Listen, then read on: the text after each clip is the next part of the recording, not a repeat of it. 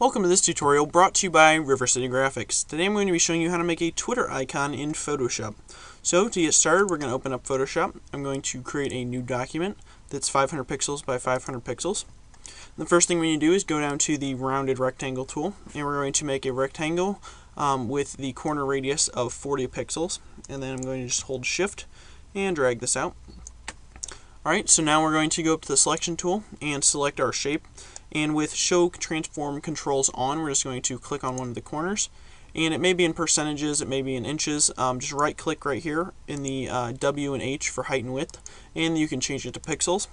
And once you have that, you're going to click this little chain icon to constrain the proportions. And we're going to set one or the other to 235. Alright, we're just going to click the check mark to set that. So now we have a pretty good size for our icon. So the first thing we're going to do is I'm just going to change the color of this. So I'm just going to double click on that and or on the little swatch over here, and I'm just going to change it to the hex code of 32B4D7. Alright, now yours might be close to that, but that's the code I'm using, so in case you want to use that, you can. So I'm just going to click OK. Now we're going to duplicate that layer, and we're going to set that color to this hex code. We're going to say 7FD0E7. Alright, click OK. Now you can see that that's a lighter color compared to the one underneath it. So now we're just going to scale this down a little bit. So I'm going to hold Shift and then Alt. Make sure you hit Shift first, then press Alt. And that's going to scale it towards the center point. And we're just going to get a little bit of a border around that and click, and then let go. Click the check mark to make those final. Then we're going to duplicate this again, and we're going to change the color of that one to the same color as the first one, so we're just going to pick that color. Alright, so now what we need to do is take and just make this a little bit smaller. So see, that's what happens if you don't hold Alt. Make sure that you're holding Alt when you do that, so Shift and then Alt, and we're going to just add in a little bit more. So now we have basically a three-tiered icon. So we have the outer base, we have the middle, and then we have the center. Alright, so that's the first steps in making our icon. So the next thing that we're going to do is go over and get our text. So I'm just going to select the text tool. And the text, or the font that I'm going to be using today is called Pico Black AL or AI. You can get it from a site called twitterfont.com. There's two available downloads. I downloaded the first one, so just a heads up on where you can get that font. So it's called Pico Black AI or AL, and I'm going to just type a T, and we're going to scale that up.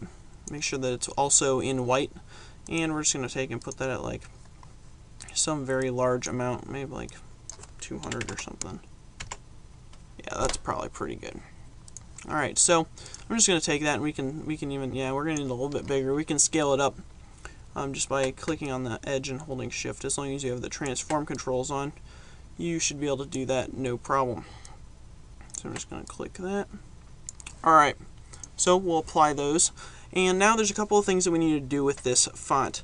So the first thing that we need to do is actually adjust the sides. So with the Twitter T, if you go to Twitter and look at it, this part is actually a little bit longer. So what we're going to do is go over to our text layer, right click and go to rasterize type. So that's going to allow us to actually edit it.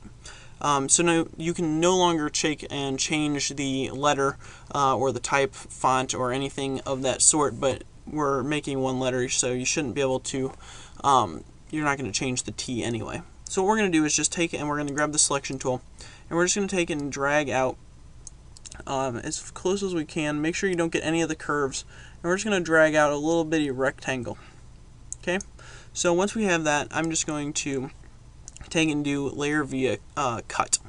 Alright, so now what we can do is take and we can extend this. We're just going to go back to the T layer, and we're going to cut off the very ends. So I'm just going to do layer via cut, and now we can take and move the cut over here, and then we're going to take this one and we're just going to extend it over. So you can see we can easily extend the T. So I think we need to move it in a little bit. Fill that gap up. You can see that we have done that pretty well. So there's a little bit of an issue there with the end. You can just take and move this around until you get it just right. Alright, so So that's looking pretty good. So this is pretty close to the T that you would see on Twitter, and that's what we're going for. So we're just going to take all three of these, click on one of them, hold shift and click on the top one, right click, and then go down to merge layers. That was off screen, but you're going again to merge layers. So now we have this T as a whole element. So what we're going to do is we're going to take and actually add a gradient to this. So we're going to go down here to the FX button and go down to gradient overlay. That's going to bring up this box right here. So what we're going to do is we're going to take and just make sure it's from dark to light. Then we're going to click on the gradient itself to add the colors. And then for the dark one, we're going to click on the base layer, which is also the color that we have the middle set to right there. We're going to click on that, and then we're going to take and for the lighter color, we're going to type in C8F6FE. Alright, so it's a nice light blue. So we're going to click OK, OK again, and OK. So now that we have that, the last thing to do for our T is actually to add a stroke of white. So I'm just going to go down again to the little FX button, go down to stroke, and then we're going to add a stroke of probably about 16 pixels and make sure that that stroke is white. So again, all F's. So click OK. Now you can see we have a pretty good T for our Twitter icon. So the next thing we need to do is actually add some highlights. So in order to add these highlights, what we're going to do is go over to the Marquee tool, and we're going to select the Elliptical Marquee tool. Now first, before we do that, we're going to create a new layer by clicking on this icon right down here at the bottom. Then we're just going to drag out our marquee in an oval shape, and then you can hold the space bar in order to move that selection around. And you're just going to try and make a nice curve over about the top third of your icon, about the top half of the little T. And we're going to just take and release when you're ready, and then go to Edit, Fill. We're going to go to Color, and then we're going to make sure it's on white, so all F's. Click OK, OK again, and you can see that it's filled the area with white. So now we're just going to deselect by clicking that. I'm just going to center this up a little bit more. It's a little bit off center. Looks about right. So now what we're going to do is make sure that just this white goes over just the icon rather than being outside of our icon's bounds. So the way that we're going to do this is by taking and holding Control and going to our base layer. So make sure your base layer is selected, and then click on the little gray box while holding Control. And when you do this, it's going to make a selection of the shape of that layer. So essentially, we're just going to go up to our oval layer.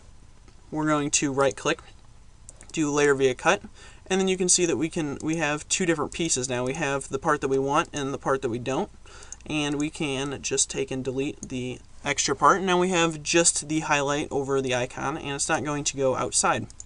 So what we're going to do with that is we're going to take and drop the opacity to about 25. Not 215, 25. Alright, so now we have a nice highlight over the top part. So the next thing that we're going to do is we're going to add a small highlight on the top of the T and on this first side piece of the T. So in order to do this, the first thing we're going to do is create a new layer. And then we're going to go over to the Marquee tool, the rectangular marquee, and we're just going to add the one on the side first. So we're just going to take and make a small marquee selection over there, just a small rectangle at the top. And then what we're going to do is we're going to just take and go to Edit, Fill. We can fill it with white again, just so we have something to work with. It's all F's, OK, and OK again.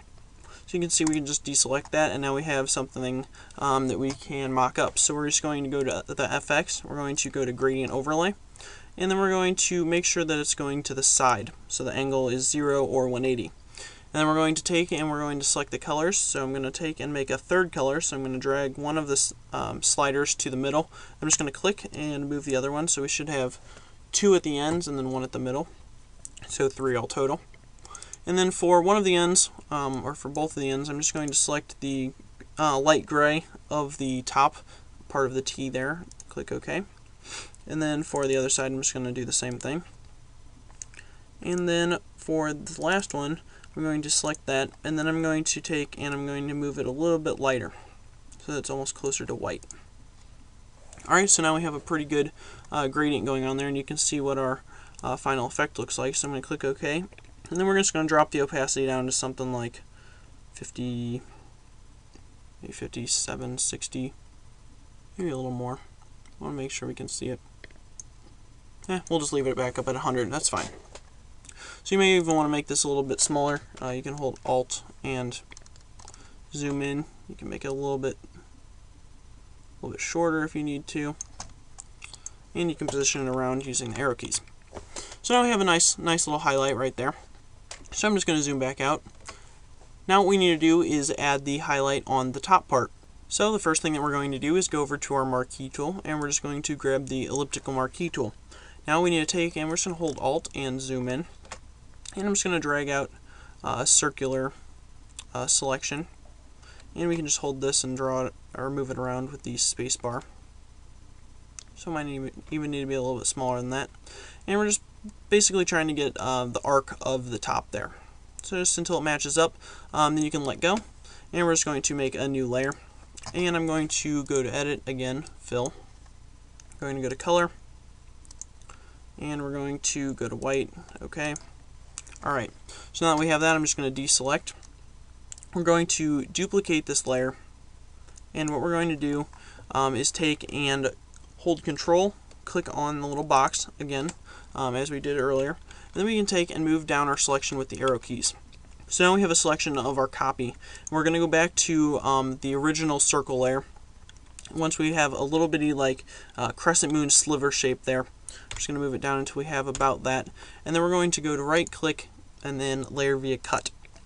So now we need to take and we can delete the layer 5 copy that we have, and we need to delete the layer via cut. So basically you can see all that we have left is this little crescent moon shape, and then we're going to have a little bit of a gradient that goes underneath that. Alright, so what we need to do in order to add that is we're going to take and we're going to grab the rectangular marquee tool. So again, I'm going to make another layer, and then what we're going to do is just take and drag out a selection that's as wide as our crescent moon shape there, and then I can just take and move that up by holding the selection, or by pressing the arrow keys. Alright, so and then I can hold Alt to subtract from my selection, so I just want to make it as tall as, just so it doesn't go past our little crescent shape. So I can just remove from there. Alright, so the next thing that we need to do is take and go to Edit, Fill it with a color. We're going to be filling it with white yet again, so make sure it's on white. Okay, fill that. And the next thing that we're going to do is that we're going to add a gradient. So we're just going to add a gradient to this layer. Go to the little FX button, go to Gradient Overlay. Then what we need to do is take, for the base layer, we need to make sure we have something that's the main color of this light color down here. And then we're going to have something that blends into white. Now we don't want it to be exactly white, so I'm just going to again select the base color for that, and then we're going to move it closer to white so that it's not quite there, but it's pretty darn close. So we're going to click OK. OK again, and now you can see the issue we have. We can drag this one underneath our little crescent moon. You can see that it kind of goes up over the top there, so we can deselect by just clicking anywhere with the selection tool. Grab the zoom tool, and we can take and zoom in, and we can probably take and we can go up to this crescent moon layer, hold Control, and then we can take and we can actually make a selection out of that, but I think it's probably just easier in this case in order to just take the eraser tool, get a pretty good sized brush, and then you're just going to take and on your, mine's layer 6, we're just going to take and just erase that gradiented area away that goes outside of our highlight. So you can see that we have a pretty good highlight there. So we might need to take and make it a little bit more drastic, so I'm just going to take the gradient and we're just going to bump it maybe even all the way up to white, at least a little bit closer, just so that we have a pretty good highlight there. Now if you want to merge these together and make it a little smaller or whatever you want to do, you can do that, but you can see that we have a pretty good Twitter icon going on there. So, I hope you guys enjoyed this tutorial. I hope you learned something. Don't forget to subscribe, rate, and comment, and I'll see you in the next video. Thanks for watching.